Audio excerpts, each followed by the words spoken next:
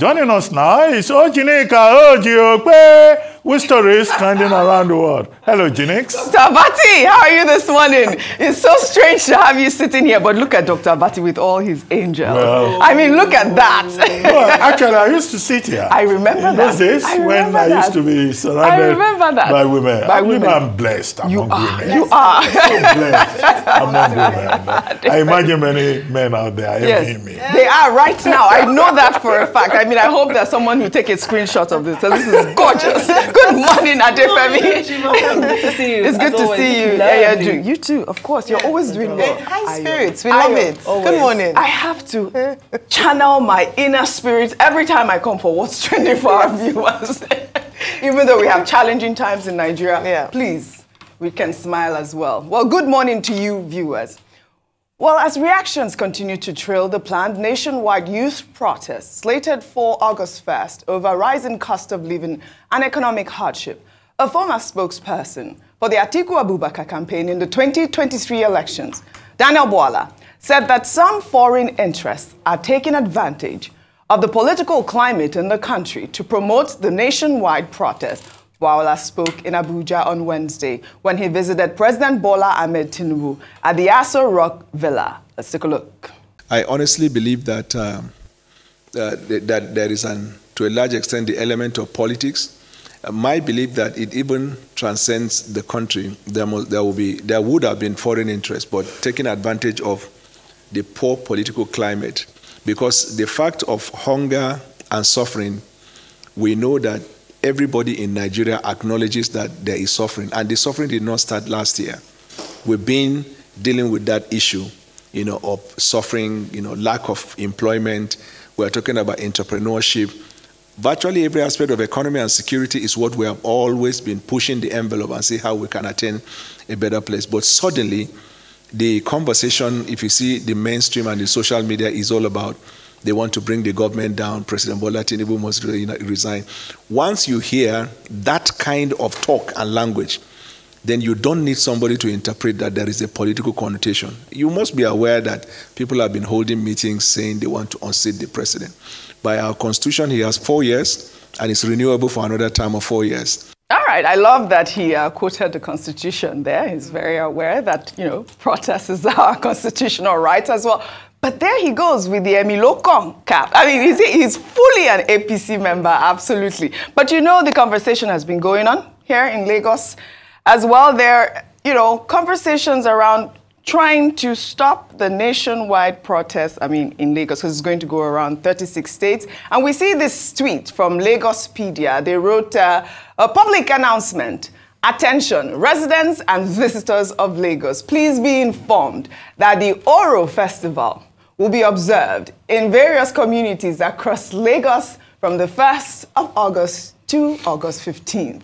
This traditional Yoruba cultural event involves significant rituals. Retweet for awareness. Of course, this has garnered so many reactions. I believe the Lagos state government has also responded, saying that as the youth wants to come out to protest, these our ritualists also are allowed to protest. But let me take some reactions. This is from Nkiru, who wrote, to prevent voters from voting, they declared Oro Festival in Lagos on the 25th of February 2023 to prevent protests against bad governance. They declared Oro Festival from 1st August to 14th August. Oro government, but the show must go on. Another Twitter user, there goes, Oro Festival in Lagos now allegedly scheduled for the first 2 weeks of August, the exact same period of the planned protests by the youth. Chai! So after turning billionaires to podcasters, this government they turn our ancestors to political jobbers. God, I beg you, Dr. Abati, God, I beg you. But obviously, this is the conversation we've been having. Okay, two quick things. I would like for you to actually address the Oro Festival, because I want to know what it means in terms of those days that are set up for the festival. Okay, the Oro Festival in Yoruba land, in many communities where they have the Oro cult, is used to cleanse the community, to drive away evil spirits, and sometimes the Oro mask can be brought out on special occasions, like when the traditional ruler of the community dies. However, the Oro, does not usually come out in daytime. In the daytime, It's usually at night. Okay. And the Oro does not target women, does not target men. It targets only women, because women are asked not to come out at particular types of the day. Well, I can't say more than that. I can't go into any detail beyond that. But what is suspicious about this is the political dimension to it. Absolutely. The politics of it is that they are doing this now to coincide with the planned 10 days of rage that the protesters are talking about. The last time this was done, this ritual approach was taken to Nigerian politics was during the 2023 general election, when in certain communities in Lagos, you know, the traditionalists said people should not come out because they will bring out the Oro Festival.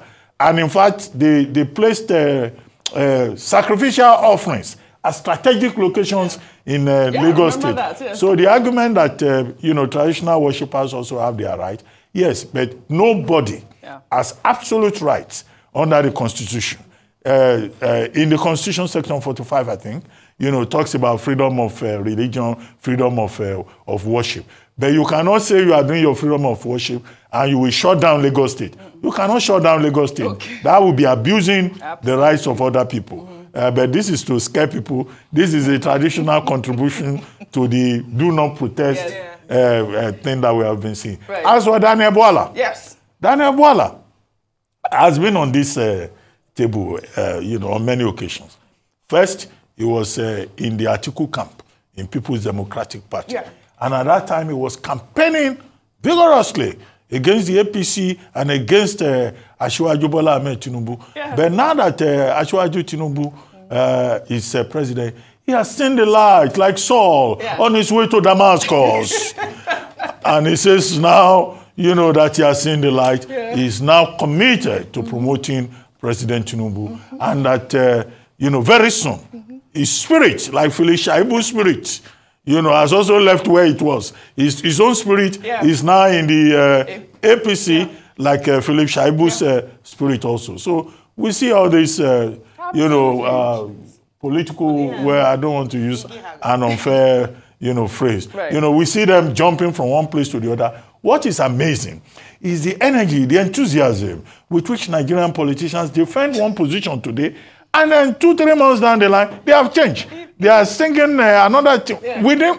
In fact, I won't be surprised if by the end of this year, something changes, and you find some of them also changing. Right. But I would like to end with Daniel Bwala's favorite phrase in Yoruba.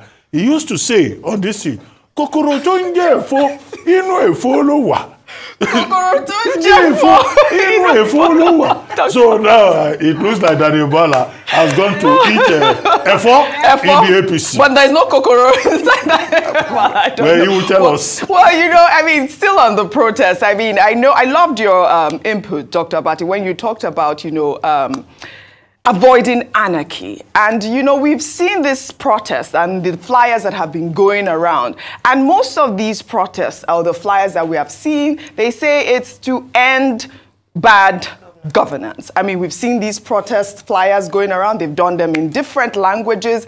And when you hear the presidency come out to, you know, attack certain group of people, or even Daniel Bwala saying that it is political, then you begin to wonder. But I think that some of those inputs are very important, because the youth, they need to listen and know at this time is a crucial time for this government that have come up with their reforms. Anyways, when we talk about engaging the youth, I'd like for you to discuss this. Well, while looking at measures to engage the youth, the wife of the president, Senator Oluremi Tinubu, yesterday urged young people of Nigeria to embrace farming. Tinubu made the call while speaking with the management of the National Agricultural Development Fund. She emphasized the need for programs that engage the youth in farming despite urbanization challenges. Well, let's take a look. The young people are the future of any idea we are putting on the table right now, because there has been a, you know, huge disconnect between what reality is and what fiction is, or what social media is. Because in social media, they can build a castle in 1 minute, but that's not the reality. But if we begin to catch them young. I remember in my day, we have gardening in schools. So, and that has always been there. But nowadays that most people who go to public schools are children from, less privileged backgrounds. They don't live in an environment where there will be a garden or to say they want to grow something. But now there are smart gardening. You can do a garden in a bucket. All right, Ayo, go ahead. Smart gardening is actually using technology for the process of farming. So it's actually quite capital intensive. Robots, AI is involved. So it's beyond just bucket farming. In terms of the whole of, the entirety of her messaging, in terms of people taking on farming, young people, absolutely. When I was younger, in school, in primary school, it was part of the curriculum. Agricultural science was that we would actually go and plant. In fact, I remember for junior WAEC at the time, 50% was theory, 50% was you actually having to plant something and understanding the soil, and hopefully to generate an interest, and like she mentioned, catching them young so that people can farm. However, the truth is that I was saying to Dr. Bati earlier today on air that we don't have time to farm because we are going about pursuing our daily bread. I said, when you spend 4 hours in traffic, you go and look after your farm, at the end of the day. So there are practicalities that is not very immediate in terms of the solution for Nigerians. But in terms of how promoting agriculture and farming, absolutely, I think it should be promoted, especially with young people, catching them young. But in the same vein, it must be seen as an active part of our curriculum, and we should include it so that young people are made aware. But I'd like to say something about the first story, especially with regards to the Oro Festival. And I'm glad that we broke it down in terms of how it disproportionately affects women, that women are the ones who cannot move at a particular time. When this conversation comes up, I believe there's a white elephant that I'm surprised that a lot of women groups have not come out to speak about this, especially the fact that when the Constitution talks about freedom of movement, is it referring to just men in the Constitution, or are women included as well? Yeah. I understand that it's a traditional practice that's gone on for many years, but we must also, as men and women, protect the interests of our girls, women, especially in the Southwest. Yeah. I know it's been happening, but we need to sometimes revise some of these things and see if it goes against the provisions of the Constitution. As a woman, why should I be bad for moving at night because of I don't understand that, and I'm surprised that a number of people I think Dr. Bati can address that. If you want to come out, there's one song. There's one song. Let me give you one Oro song. Just I don't want Please to do. Yeah, me go. Wait. You can come. You can come out. You can come out. As a woman. This is about culture. This is about ritual. That's where that plays in, the difference between culture and, rule of law. But it depends, like Dr. Bati said. You can come out if you're not part of the group of Oro worshippers. Is that right? You come out. But can you come out, Dr. Bati? No. Then that is a complete valid point. It's culture. It's culture, religion. But it's just that they are not using it for political purposes. No, to intimidate people, to restrict people's movement unnecessarily, even when it is not required by tradition. Right. That's the abuse, that we can condemn. Yes. But I won't advise you as a woman to come out when you hear but you're advising don't dare them. In summary, Adefemi, I think really about the protest, we have seen the presidency come out to attack Peter Obi's supporters. We have seen now Dana Bwala saying that it is foreign interest and that it is political. I think, like we have said, the government need to also pay attention to the cries of the young people of Nigeria who are really advocating to end bad governance. We're talking about all these senators that are making so much money. Start from all that conversation. But in another development, Adefemi, Senate President Godswill Akpabio appears to have misinformed the public when he claimed that Nigerians can no longer pay any domestic worker below 70,000 naira as minimum wage. Akpabio was speaking at plenary after the new minimum wage bill was passed into law. Akpabio emphasized that the new wage applies to all and sundry, including employers that hire a maid, driver, or gatekeeper. Let's take a look. Every Nigerian employed in any kind of employment, be it private sector, government, or otherwise would not receive anything below 70,000 a month. And this is the beauty of minimum wage. It is not maximum wage. It only says that if you're a tailor and you employ additional hand, you cannot pay the person below 70,000. If you're a mother and you have a newborn child and you want to bring in a housemaid to look after your child, you cannot pay that housemaid below 70,000. All right, Ifemi, before I come to you. Section 4 of the National Minimum Wage Act 2019 stipulates that the minimum wage requirement does not apply to employers with fewer than 25 employees. Well, according to the law, an establishment with the following employees exempted from the minimum wage: A, part-time basis; B, commission or piece rate; C, establishment employing less than 25 persons; D, workers in seasonal employment like agriculture; and any person employed in a vessel or aircraft to which the laws regulating merchant shipping or civil aviation apply. Adefemi Akinsoya. OjyOkpe. We were just discussing Akpabio yesterday, and I was, praising him for apologizing and promising to treat women better, and now another one. Okay, why doesn't he know that? Why doesn't he know that it doesn't apply in the domestic situations that he mentioned? Why doesn't he know? And I think that when we're talking about misinformation, intentional or not intentionally, it can be quite dangerous, because now you're going to have people in their households, your drivers and your maids, saying to their madams and their ogas that, well, I need to be paid this amount. And funnily enough, many people are probably being paid that amount or more in their house. It just depends on the situation. But I do think that you have to be careful, especially with your position, when you're making these types of, when you're sharing this type of information, you have to interpret these things clearly. Yes. If there is clearly under Section 4, as you mentioned, the fact that the minimum wage applies to certain people who employ a certain number of people, it's just not something that you can, it's not the type of mistake you should be making. I understand that I mentioned this yesterday. I must have quoted that Section 4 of the Minimum Wage Act like 10 times on this program. Now, what I said yesterday is that the law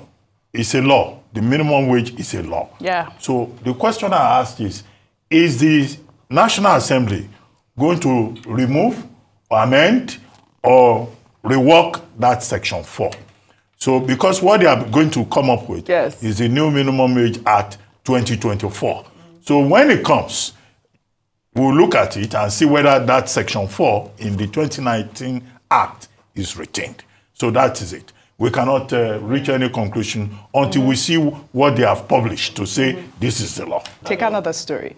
Well, Nigeria's former First Lady, Mariam Sani Abacha, and her son Mohammed have filed a lawsuit against President Tinubu, the Minister of the Federal Capital Territory, Nyesom Wike, and 3 other government agencies before the Court of Appeal in Abuja, seeking recovery of an alleged unlawfully revoked property belonging to the former head of state, the late General Sani Abacha. The property, said to be located in the Maitama district of Abuja, was revoked by the federal government and sold to a private company, allegedly without the knowledge of the Abacha family. Mariam and Mohammed are asking the Court of Appeal to void and set aside the judgment of Justice Peter Lifu of the Federal High Court in Abuja, which on May 19, 2024, dismissed their suit on the property. According to them, a party to a proceeding cannot transfer title to a third party during the pendency of an action. I mean, we are seeing this story. Obviously, Nigerians have reacted because we have been talking about Abacha lose, as Dr. Abati will say, our money. Where is our money? Only last year, especially, I believe the Federal High Court had, asked the federal government to account for the $5 billion loot that was recently recovered. I'm not 100, the case is in court in terms of the Land Use Act and all of that, but Nigerians are saying, please, where is our loot? Okay, so In fairness to them, we don't know how this land was gotten. Yes. We don't know if it passed due process at the time it was allocated. We don't know where the money came from that bought the land, whether it was... I don't want to believe that all their wealth is from loot, even though we've seen that a significant amount of Nigerians' common wealth is in the coffers of a particular family. And so I can understand a number of people coming out to say that you are in court again for another property. Yeah. But as you mentioned, and as you stated earlier, the matter had been to court and was struck out because they said they didn't have jurisdiction. Now they're appealing as well, stating that they didn't quite agree with the ruling of that particular court, and they're going to the appeal court, even though the property in question has now been sold to a Salamed organization. So the Salamed organization is joined as the fourth respondent to this particular action. So let's see how this will pan out. But just to mention that, unfortunately, and this is what happens with bad leadership, bad governance, looting, everything you own will be put under scrutiny. Yeah. Everything you own will be seen as, is it really your money that you used to purchase this, or is this one of Nigeria's commonwealth that has been, put into a particular land and now you're claiming the land? That is the challenge here. But we don't know if indeed it is, stolen money that bought that land. Okay, it's called the law of real property, or land law, as it is popularly otherwise known. Now, every Nigerian, whether you are Abacha's son or Abacha's wife, you have the right to own property, movable and immovable property, under Section 43 of the 1999 Constitution. So whether Abacha stole Nigeria land or not, members of his family have the right to own land, Section 43, and by extension, Section 44 of the 1999 Constitution. However, if you acquire land or real property, have you taken possession?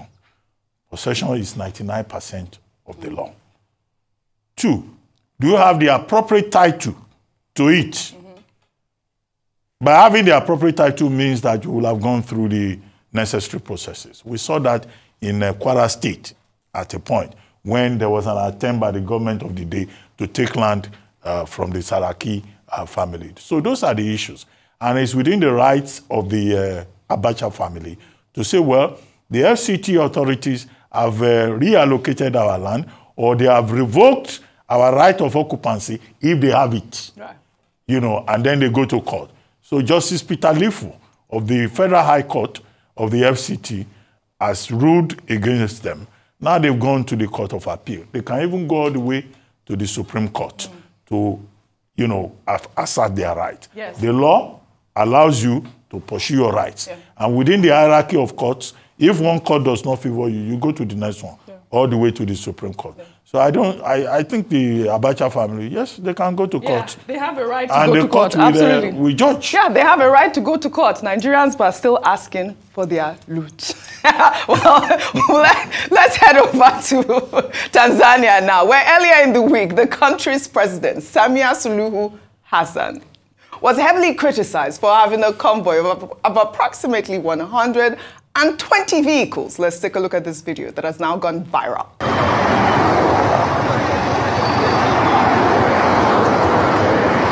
Yo, msafara wa rais huo, Mama Samia Suluhu. Ondoa Suluhu. Huyo baba bake.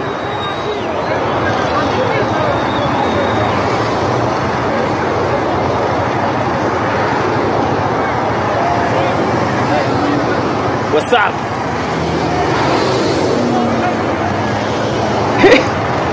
I had to show this video because it's not just our president that has done this. I mean, we see it's not specific. This is wastage that we talk about. It's true. You have to be fair because she's the first female president of Tanzania. Now we're saying, they say women will bring change, better managers. I still believe that, but it's not only men. Thank God.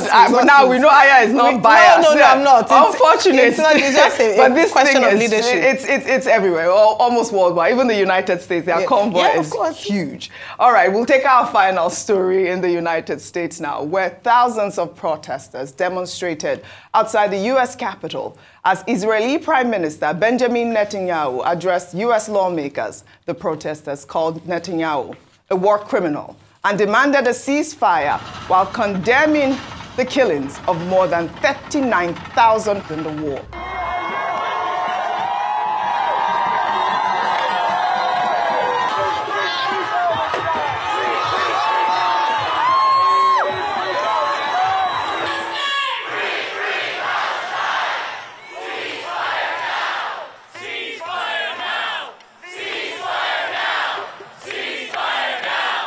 Adefemi, there were a lot of arrests. Others also condemned Netanyahu's inability to free Israeli American hostages taken by Hamas during that whole thing. But you watched Netanyahu's speech yesterday at the U.S. Capitol. Yes. He got a standing ovation. His speech was quite commanding. But you see here, these people are out here protesting against the atrocious war that is going on in Palestine. Yes. And those protests permeated inside. Yeah. Yes, the vast majority of people applauded Benjamin Netanyahu's speech. As you said, he spoke very strongly, but there were lawmakers inside the building who had their scarves on, their signs too. And I do think that while we can accept that what is happening in Israel, that the hostages should return home safely, we can also acknowledge that Israel's behavior in this conflict has been heavy-handed, and they do constitute a war crime. Absolutely. So I do accept that people should rightfully criticize Benjamin Netanyahu. Absolutely. Like we say, it's always their right. Protesters were arrested for going beyond the First Amendment. Inside the Congress, Representative Rashida Tlaib was saying the man is a war criminal. Yes. You know, but Netanyahu, you know, did he get applause? Yes. He did. I watched the whole thing. On the surface of it, 80 Democrats boycotted his speech. The VP boycotted his speech. And at the end of the day, he was lying. He was defensive. Yes. I don't think he was very strong. He was defensive and he was lying about Gaza and the humanitarian I watched the whole crisis. process. He got an applause. Every sentence he made, basically. Well, all right. They've called him a war criminal. I mean, everyone has a right to protest, and they are protesting for free Palestine. I'd love to thank you all for your great analysis, as always, on What's Trending. Well, that's all I have for you guys on What's Trending today. I'll see you all tomorrow.